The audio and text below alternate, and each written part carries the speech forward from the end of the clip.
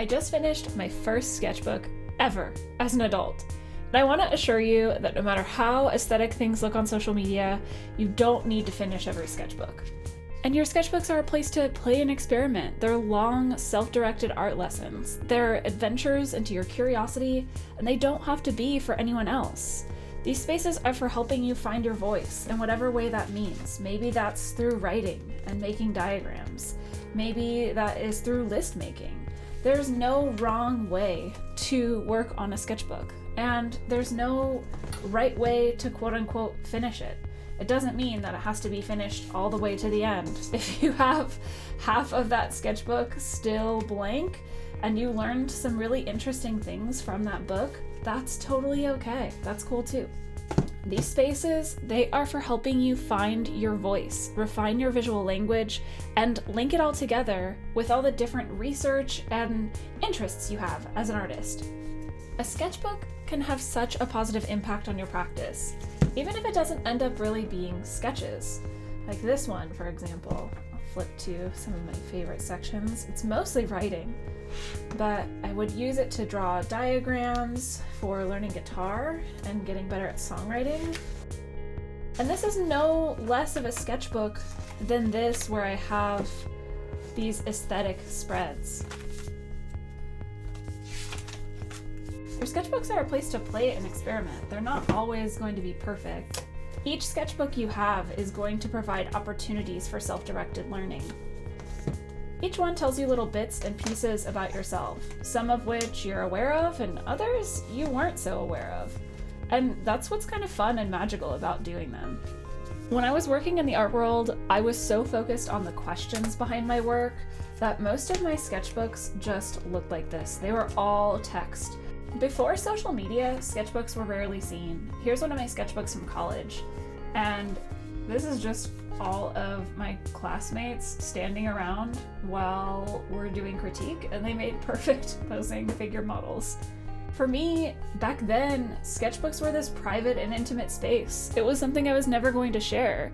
It was an opportunity for me as an artist to play, but it was actually something that after college, I kind of just opted out of. And why did I opt out of that? Well, productivity. I really wanted to be productive in my studio. And what do I mean by that?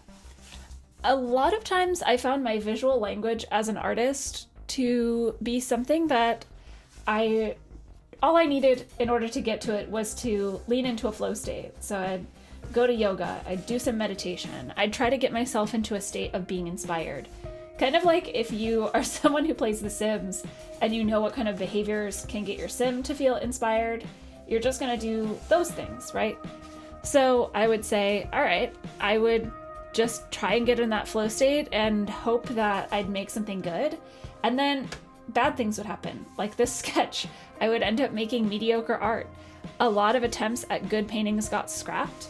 And I took that approach for over a decade. But through it, I built up a confident visual language for my style and my work, and the years of prior practice meant that usually, if I could catch that flow state, I'd make something rad if I simply just showed up.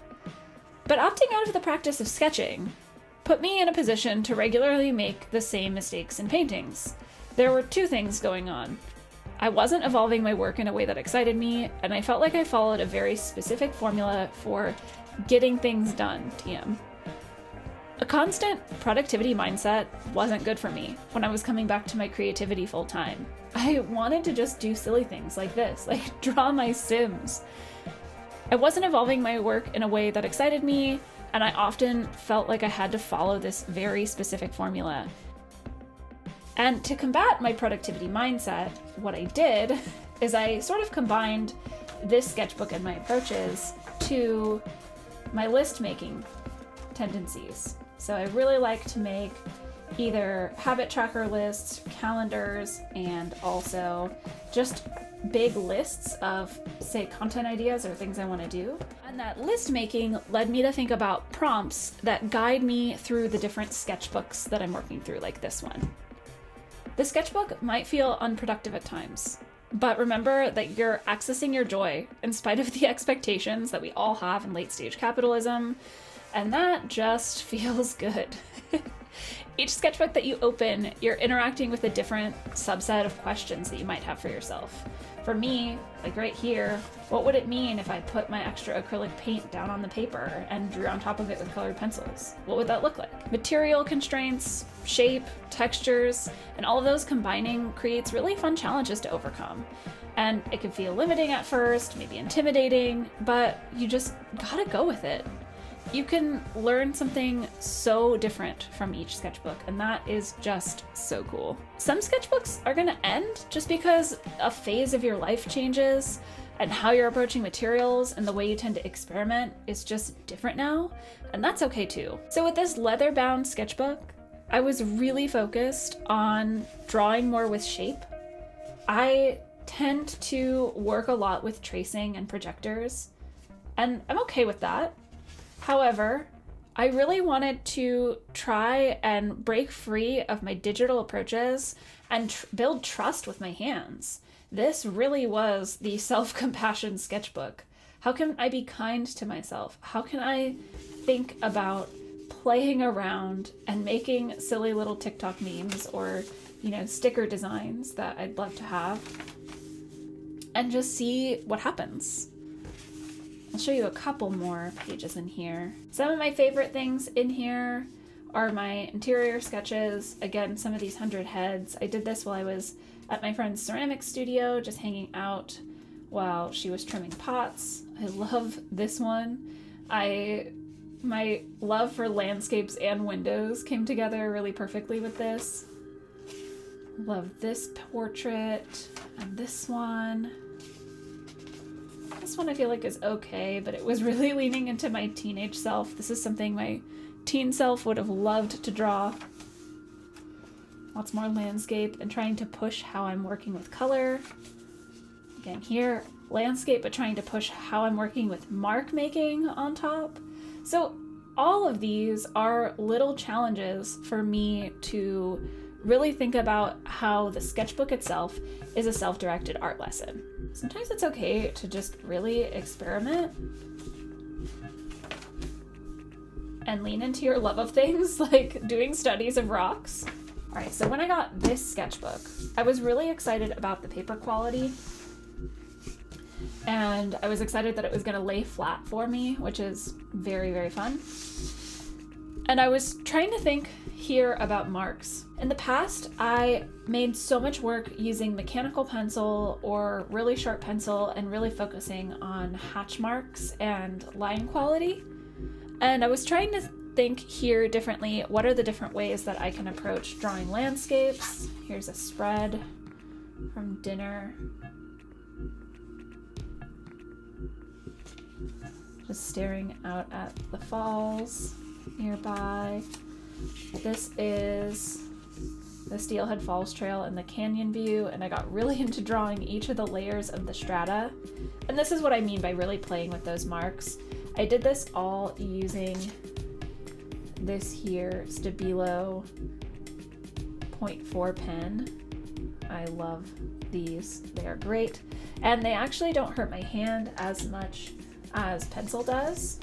This was a preliminary sketch for a painting I finished of Steelhead Falls. And this is actually bringing up a good problem that I run into when I work like this, is that I always have to think about pushing contrast and understanding shape a little bit more.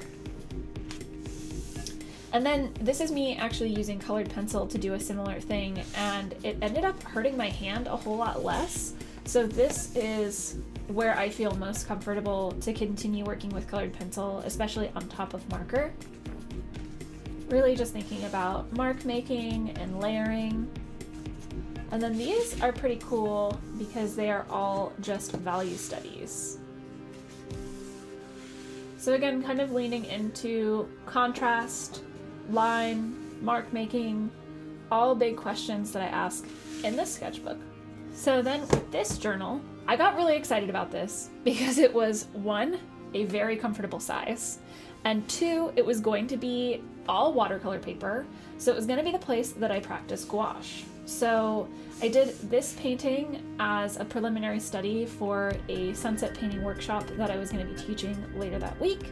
This is the gardens and part of the circular flower arcs at Bees and Blooms. And then this was also done on my trip to Oregon. So building on the skills that I built in this sketchbook, this one was started in May, and I got about halfway through it. And then I got to this sketchbook, in which I started this in October, and it immediately became my favorite place to work. I started really thinking about how I can build dynamic compositions from a bunch of different photo references, and these started to get me really excited to work in gouache.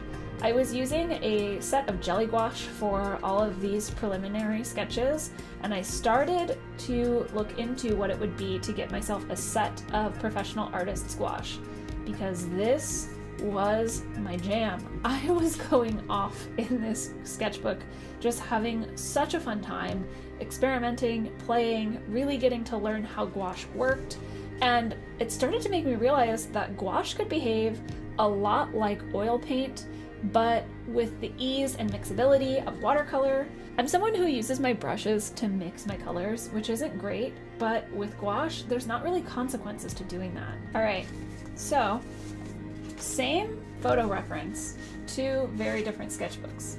This is gouache, and so I'm really trying to think about mark making and layering with gouache. And then this is the exact same composition, but done using colored pencil and alcohol marker in this sketchbook, where I'm really trying to think about how I can push my mark making. And I think doing this one first informed my approach on this one to really be more bold with layering my colors down here and thinking about the way that I was making marks in the trees up above. So again, both of these are unfinished sketchbooks. You can see how much is unfinished here and here, but yet they are informing my work. So don't discredit the unfinished.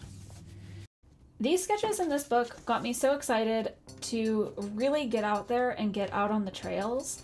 And for me, this was the big discovery I was making of, hey, I think that I want the main subject matter that I focus on now to be landscapes in the Bay Area and to be different trails that I love in the hills of the East Bay, in the coasts of Marin.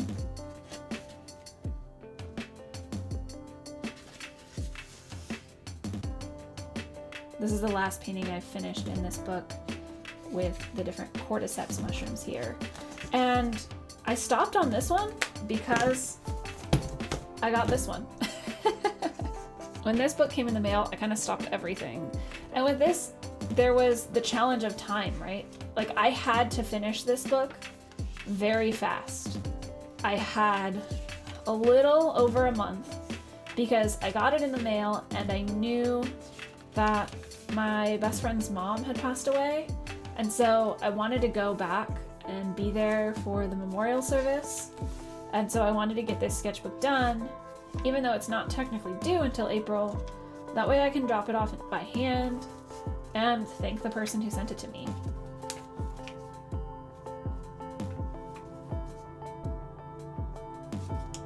And you can see all of the different ways my other sketchbooks are informing this one, right? Like, I have little bits of writing here.